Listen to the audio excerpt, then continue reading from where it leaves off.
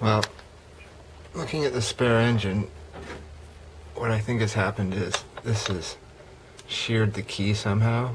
Maybe when I started it up originally on the ride to the show, or damaged it because of timing, or just from wear, 18 years. And I think this is shifted, or is shifting, and or the teeth were broken off, maybe one or two of them, and they're shifted over. Because what we have on the bike right now, I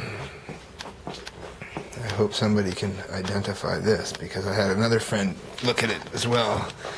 And what we have is both push rods near top dead center right now. And I'm sure this is on the, this is a opposite firing sequence, 180 basically to the firing sequence, but both valves are open. We have tension on both push rods, so that means they are both open, no play at all.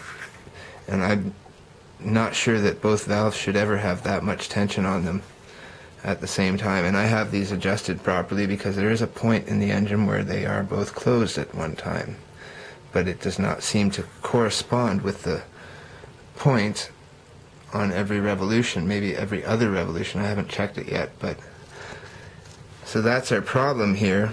Now if I advance the wheel and we'll go forward, I actually have the plug in now. The exhaust is just starting to drop down and the inlet is still tight, so let's pull out. Well, I have the plug out, so it's okay. Going forward, we'll do a Kickstarter. And there goes the inlet. Now, if we back it up, we have play now on both. Our piston is not at top dead center. It's about 1/3 or more down. And I'm on the compression stroke here, as that is just moving. The exhaust is just opening now, and it's on mid-stroke. It's probably halfway down right now. It's just opening. So it's just opening and closing, and the inlet is opening now. We are at top dead center roughly.